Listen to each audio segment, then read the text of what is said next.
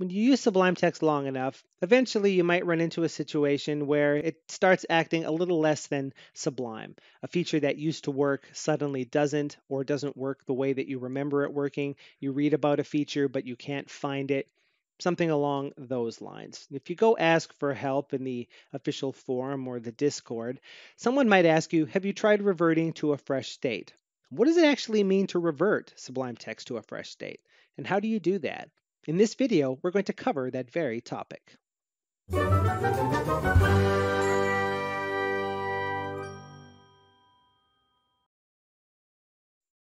Hello, fellow Sublime Text fanatics. ODAT Nerd here. Welcome to this video on reverting your copy of Sublime Text to a fresh state. Now, as always, if you're finding these videos in any way useful or helpful, I would love to know about it. So please use those buttons down below to thumb, subscribe, and share as you deem appropriate. And if you have any questions or comments on the content of this video or any of my videos, or a Sublime Text topic you'd like me to cover in a future video, drop those down in the comment section below or hit me on Twitter at ODATNerd. The topic of today's video, though, is reverting your Sublime Text to a freshly installed state.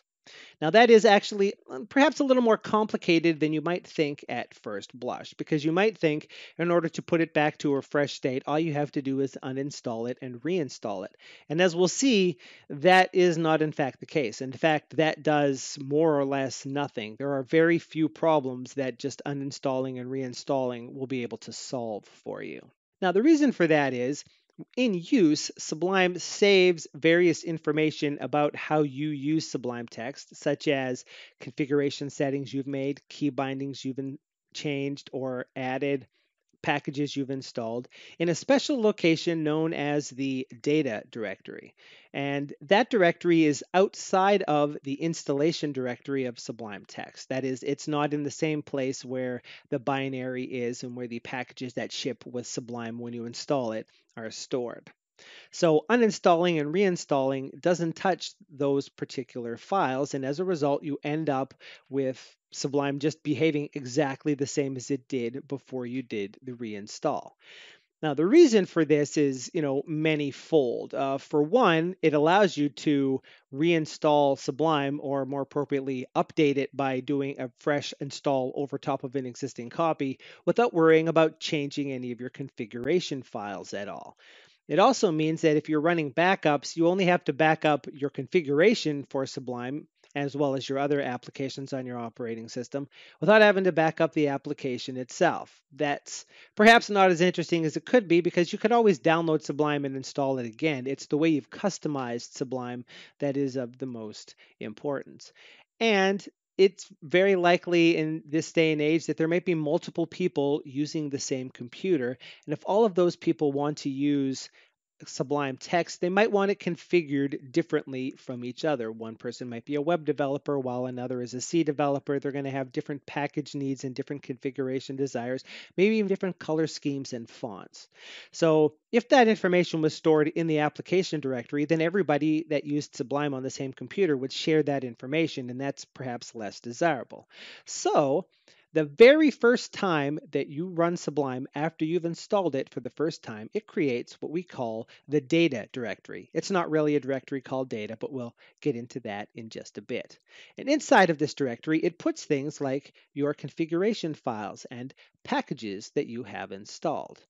Now, that data directory is actually stored inside of your home directory, and this is true whether you're on Windows, as I am here, or Mac OS or Linux. On all of these operating systems, the data directory is stored somewhere in your home directory. So in order to revert Sublime to a fresh state, you need to remove that data directory. What you would actually do is rename it to something different than it is, and then when Sublime starts afresh the next time, it won't see it there, and it will do what it did the first time, create that empty directory, and put you back in a completely fresh state. Now, there are actually instructions for this on the web. If we jump over to the web browser, we're at sublimetext.com, and over on the top right of the page, there's a link labeled support. And clicking on that brings you to the support page, and one of the top links here is the documentation, specifically the documentation index for Sublime Text. This is the official documentation. And inside this is the, of course, official documentation for Sublime. It covers a variety of things. And one of the items down here in miscellaneous is reverting to a freshly installed state. So let's click on that. Now the contents of this page is basically going to be telling you what I'm telling you in this video, so we're not going to read it here. But the reason we've come here is to point out that there are set locations, as we can see at the top of the page, for where this information is stored. And those locations are always in your home directory. So what I could do, because I'm on Windows, is take this path and copy it. And of course, if you were on Linux or Mac OS, you could copy the appropriate path and browse there in a file browser or a terminal application. Here on Windows, I'm going to use the Windows Run dialog, and we can see this information is in here. And when I click OK, it opens a folder. Now the folder it's actually opened is called Sublime Text 3, and inside of it there's an installed packages folder, a packages folder, a lib folder, and a local folder. This folder, the contents of this, are what we refer to as the data directory. So the official instructions are a little bit unclear in this because they tell you you need to change your data directory, but there's not actually a directory named data here. There's a reason for that, which we'll cover in just a few minutes. But when you're using Sublime, this packages folder is, of course, as we've seen in other videos, where your unpacked packages are stored. And one of those is the user package, where your preferences are stored, which includes the package control settings, which includes, of course, all of the packages that you have installed. And up here in the installed packages folder is the Sublime package file for packages that you have installed, which we can see there are a few of them here. And these other directories are for other things. The local directory stores things like your session information, how to restore Windows after you have closed and restarted Sublime, your license key, and things of that nature. And that lib directory is for future use in Sublime Text. So the contents of these four folders, or in particular this Sublime Text 3 folder that contains them all, is what is the data directory and is controlling how Sublime works. So over here in Sublime, we can see it looks the way it has looked in a lot of these videos as time has gone on. I can use, say, the override audit package we covered in a previous video and look at the package report and see that I have installed 15 packages in my unpacked packages folder and 8 in the installed packages folder, and there are 7 dependencies currently. And if I quit Sublime, and you should always quit Sublime before you revert it to a fresh state. Under Windows, this is a necessity. On other operating systems, it might not be, but it's not going to react well if you don't quit Sublime first. And by just coming over here, what I can do is change the name of this directory to something else, like say Sublime Text 3 old. You could also move this directory out of the way entirely. What you don't want to do is just delete it out of hand. So now that that's being renamed, we'll see that when I restart Sublime, the window doesn't go back into the state that it was in previously. The color scheme is different. It's now using the default theme instead of the adaptive theme. Up in the title bar, we can see that this copy of Sublime is unregistered. It didn't restore the window to the full size. And if I look in the command palette for commands for override, audit, they're not there. And as a matter of fact, if I went into the preferences menu, there's no package settings here. And that's because package control isn't even installed. I'd have to come down here and use install package control. So this is truly exactly the fresh state, what we saw the very first time we installed Sublime Text on our system. So when someone asks you, have you tried reverting to a fresh state? What they're really saying is, I don't understand the problem you're having. My copy doesn't work that way. That it doesn't seem like that should be happening to you. It might be one of your packages that's causing a problem. So try reverting to a fresh state. Now, in this fresh state, we have no packages installed. Try to reproduce the problem that you see here. If you can reproduce the problem, then there's a problem in Sublime, and it's going to be easier maybe to figure out what exactly is going on. If the problem no longer happens, then it's one of the packages or plugins that you have installed. And what you would do is slowly reintroduce your old configuration a little at a time. Say, for example, by using your package control settings and slowly moving the installed packages setting from one to the other to slowly install new packages and see which one of those packages might be the one that caused the problem. And usually weird problems in Sublime are the result of a package that steals a key binding from another package or which modifies a resource in some way. And Sublime is open enough that it's possible that two packages might conflict with each other. So even though individually those two packages do what you want, if you happen to install both of them, they start playing together in weird, unpredictable ways. And sometimes you don't notice that right away when you've installed a new package, and it seems like problems have just spontaneously sprouted out of the blue. So this is a good way of trying to ferret out those sorts of problems. Now, of course, to go back to what we had before, what we would do the opposite. We would, of course, quit Sublime as we did before. And back here in the file folder, we can see there's a new Sublime Text 3 directory. That's because Sublime created a brand new one for me. Now, of course, what you could do is open the new directory in one window, the old directory in another window, and go into your packages user package. And these are your settings. Slowly, one at a time, copy files from here to the new location to see if the problem persists. And in particular, if you're using package control, as we can see here, one of the settings file for package control, one of the settings in there is the list of packages you've told it to install. So you can take those packages and slowly install them one at a time, figure out what problem you're having. If you want to go back to exactly the way things were before anything happened, it's pretty easy. You can just delete or rename. I'm going to rename this new old because it's going to be the new old folder, to take that one away and rename the one that we saved previously back to here. Or of course you could move these directories around. If you moved it away, you could move it back. And now that it's there, as soon as I click, Sublime is back to the state it was in before. It remembered to maximize the window. The theme is correct. It is now registered instead of unregistered. And the command palette has override audit commands in it once again. Now, in fact, there's actually an easier way to get at that path. Remember, there are 3 different locations here depending on the operating system that you're on. As it turns out, you could actually go into the command palette and say browse packages like this, and that's going to open that packages folder. But if you go up one directory level, we're back at that same location. And this will work regardless of what operating system you happen to be running, whether it's Windows, Mac OS, or Linux.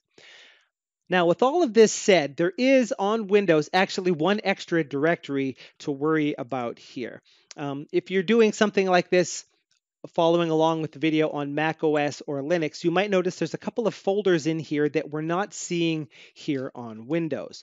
And if I was to come in here and change this from app data to local app data, keeping the Sublime Text 3, a new window will open and we'll see that here there's a cache folder and an index folder. Now, the index folder stores the symbol index, which is what Sublime uses to power the go to anything functionality when you have files open to quickly jump between symbols and their uses and things of that nature. And the cache is used for a variety of things. Here on Windows, these 2 folders are stored in the app data local directory instead of regular app data because of the way that Windows can synchronize your user profile amongst machines. These files are local to each machine because they're very big and very easily recreated as needed. On other operating systems, these aren't here. So for a true clear reset of the system, you'd want to come over here and delete the contents of these 2 folders as well. You can also back them up if you want to.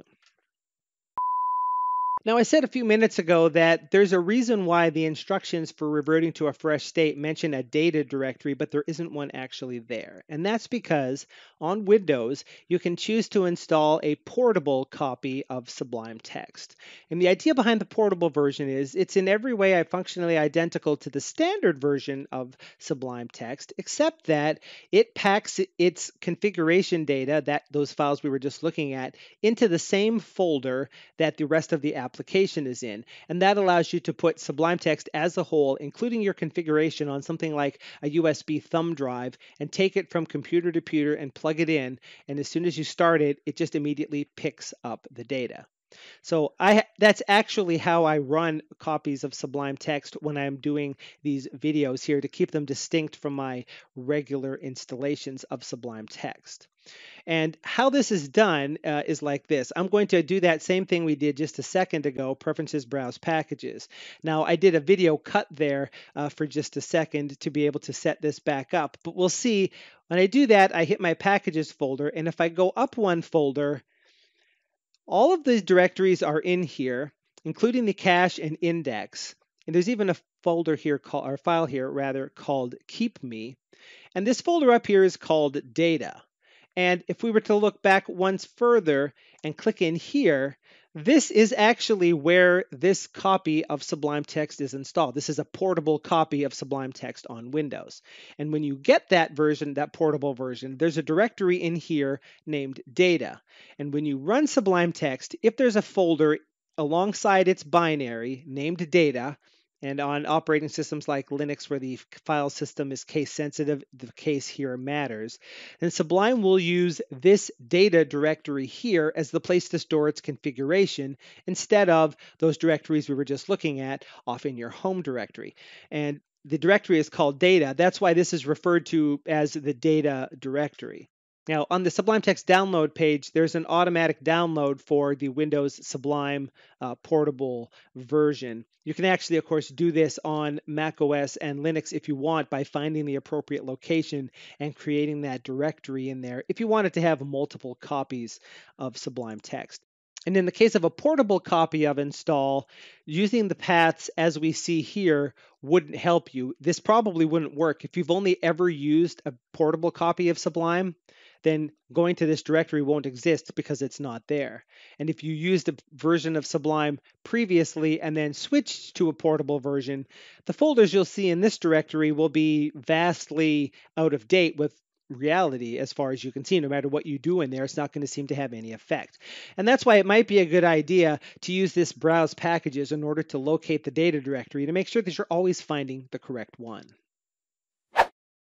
So there we have it, a little bit of a longer video, but a lot of information in there, none of it too complex, about how you can take your copy of Sublime Text and put it back to a fresh state. And maybe you want to do that because you're having a problem with something and you're trying to diagnose it, or maybe you just want to wipe everything out and start fresh and try a new set of packages or something along those lines. So I hope you found this helpful. If you have, please use those buttons down below the video to subscribe and share the video with others. And if you have any questions or comments on the content of this video or really any of my videos, you can drop those down in the comments section below or send me a message on Twitter at ODATNerd. I'd love to hear from you. Until the next video, this is ODATNerd asking you to please have a sublime day.